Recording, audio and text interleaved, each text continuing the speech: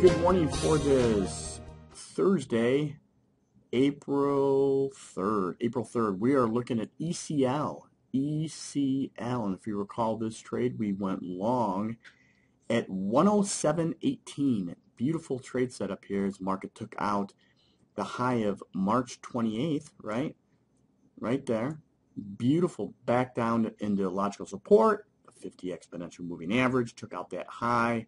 Limited risk on that trade, okay? So 107.18, our first profit target, okay, was 108.71. 108.71, okay? And that was hit yesterday pretty much on the open. Opened up at 108.71, made a high of 109.23. So we took some profits at the 108.71 level, right? And then we brought up our stops.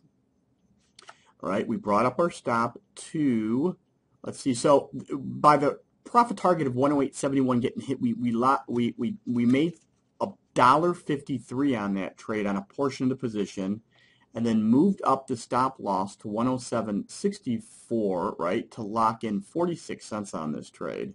Now today we have made a new high. We've rallied all the way up to 109.81. Our next profit target is 111. 111 is what I'm looking for, okay? But in the interim, I'm going to go ahead and move that stop up again, up to below yesterday's low, 20 cents below yesterday's low of 108.45 to 108.25, okay? So our trailing stop is 108.25, locking in $1.07, regardless of what this stock does, okay? But we are looking for that 111 to get hit as well. So as the market continues to move up, we're looking for that second target of 111, all the while moving that stop loss, right? The sell stop up acts as a trailing stop to automatically lock in $1.07. So regardless of what this stock does, you know, we made money on that first target of $1.53. We're locking in $1.07 now. So if the market drops, we lock in another $1.07. If it continues to rally, we take it up to 111, okay? So that's what we're doing here on ECL.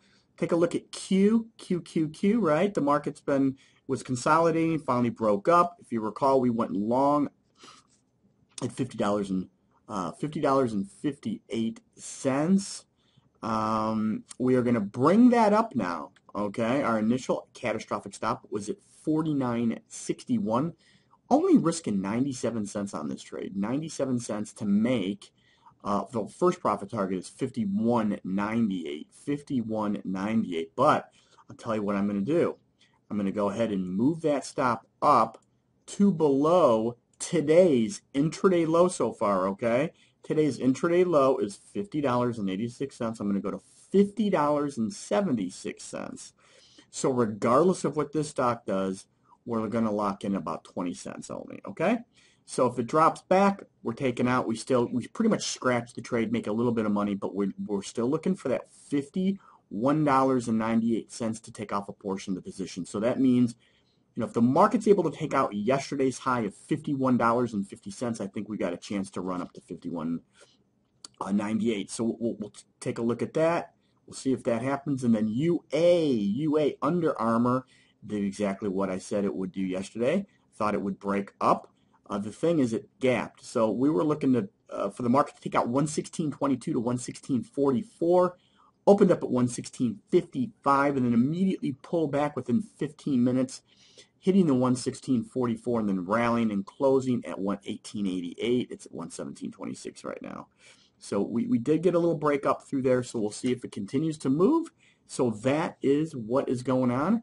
The E-mini S&Ps are in all-time high territory, right? We took out those highs, right? We are making new records, right? Yesterday, right, the market closed at 1883, and the all-time high up until that point was 1877 3/4.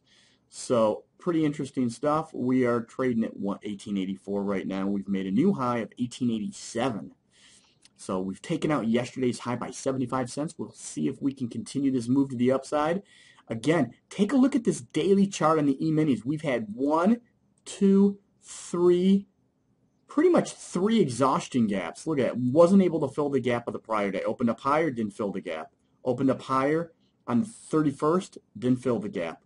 Opened up again on the on April 1st, did not fill the gap. Gapped higher yet again yesterday, filled the gap barely. So pretty interesting, strong market. Let's see if it continues. Have a profitable day. I'll be back with you tomorrow.